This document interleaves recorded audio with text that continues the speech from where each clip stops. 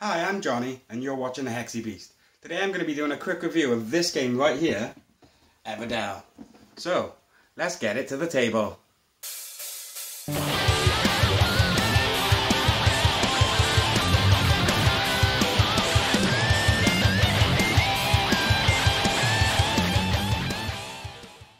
Okay, so Everdell is an engine building card game mixed with a worker placement game, published by Starling Games and designed by James A. Wilson, with art by Andrew Bosley. So, without much further ado, shall we get into the game? So in Everdell, what you're trying to do is play workers to gain these resources so that you can play either cards from your hand or cards from the meadow. In the solo game, you're going to be using a different colour meeple to block spaces for you throughout the game. The 4 resources you can gather in the game is these, which is wood. We have these, which is stone or pebbles. We have these, which are your resin crystals. And we have these very squishy things, which are berries. So in Everdell, you would place one of these workers into any of the open spaces on the board so that you could gain the resources from that space. So for example, in my first turn, what I would do is I would point my worker by here to gain the reward by here, which is 2 resin crystals. So I now have them in my inventory. So I should probably use my second worker to go to this place, which has 2 wood and tells me to draw a card. Anytime you have to draw a card, unless otherwise stated, you will be drawing from the main deck in the tree. I drew this twig barge. So with my resources in front of me now, one of the things I could do, or probably should do, is play a card from either the meadow or my hand. Well, I've noticed in my hand, I've got this card, the refinery, which basically is going to cost me 2 wood and 1 resin to play into my tableau. Because it's a green card, when I play it, I will actually gain the effect of the card when I play it, and in the production phase, which we'll talk about later. So I'm going to spend these 2 wood and 1 resin to place this card into my tableau. Okay, so every time I place a card into my tableau, Rugwort, who is the enemy, will roll this d8 to decide which card he will take from the meadow. So, because we rolled a 6, he is going to take the 6th card in the meadow and place it into his tableau. Anytime you take a card from the central meadow, you must replenish it. So because I played this farm card, it means I would gain 1 berry. So I'm just going to take this berry and put it in my inventory.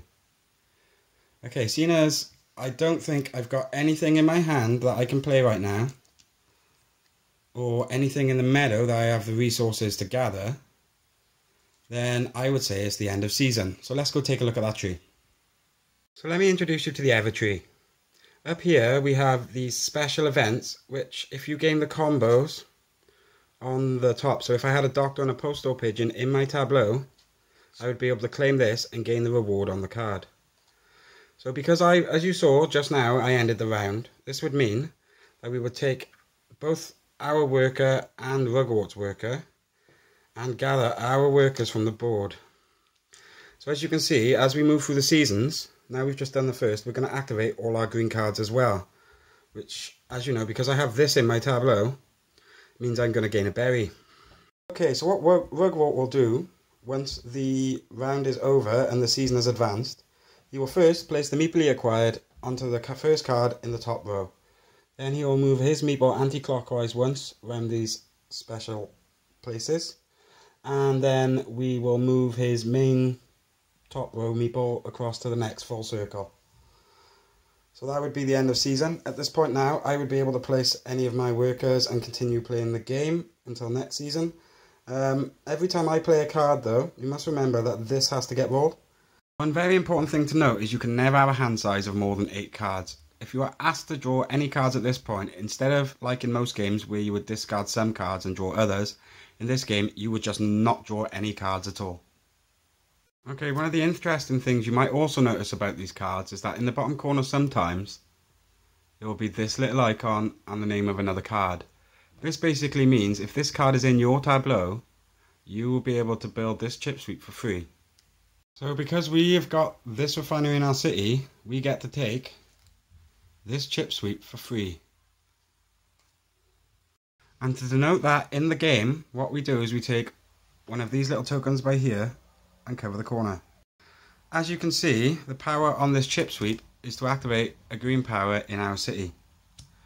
So right now, we would say choose between one of these. So would I prefer a berry or a resin crystal?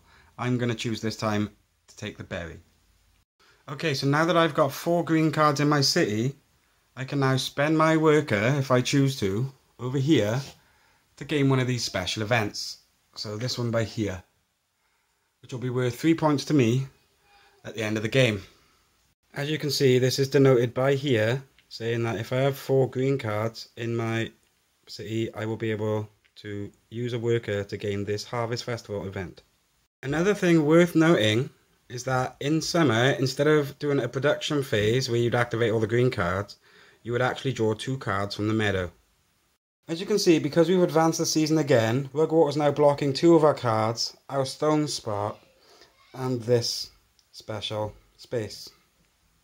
One thing to remember when we're playing cards for Rugwater is to keep them in separate piles based on colour, as if he succeeds in meeting any of the requirements for the events around the bottom of the tree, he will gain them himself when the season advances. Okay, so this is what I call a blue card. When I play this card, instead of gaining the effect on the card, it actually has an effect that would trigger any time I perform a certain action. So in this case, when playing a critter, I would discard the innkeeper from my city to decrease the cost of the critter I would play by 3 berries. Another card we can play is one of these red cards, which has a worker spot on them, and anytime you would place a worker on this card, you would also activate this ability. The other kinds of cards you can play in the game are these grey cards, which basically give you a one-time power when you use it, as well as these purple cards, which are usually worth a lot of points, but also give you endgame scoring conditions. Okay, so as you can see, by the time we enter the final season, the entire top row of cards has been blocked, and instead of moving onto another space over here, he's instead moved onto one of these spaces which we can only use in autumn, which allows us to discard cards for that number of points. So if I discarded 4 cards, I could place a worker here to get 4 points. Something worth noting is that when you're playing a bird like this one, when you gain its ability and discard to gain points, one thing I like to do to make sure I keep track of it is to put the points on the card itself. So I would discard these 2 cards. In this game you always discard face down, and that would get me 2 points from that ability, which I'll leave here until the end of the game when I score. Another thing you need to make sure of while playing is to make sure you don't play any unique constructions more than once. For common constructions, you can have as many as you like in your city. So as you can see, I'm on the end of the game with 1 worker left. So what I'm going to do is I'm going to place my worker onto this spot by here. So I'm going to discard 1, 2, 3, 4. So that I now gain 4 points from this. Okay, so now it's time to score the end of the game. So what will happen is that for each one of these you did not complete, in year 1, Rugwater will gain 3 points each, making that a 12. Every other card, apart from the purple ones, apart from these guys, will actually be worth 2 points, whereas the purple ones like this one will be worth 3. So if we count up, we've got 12, 1, 2, 3, 4, 5, 6, 8, 9, 10, 11, times 2 for 22 points, plus 3, 25, plus 12, 37, and then we've just got this one spot over here, plus 3 for 30 points. So now it's time to see if we've won the game. So first, let's check what we got here. Okay, so end of game, she's not paid with husband, so we wouldn't score that. Okay, so basically, this one says for each unique construction we gain a point. So we have 1, 2,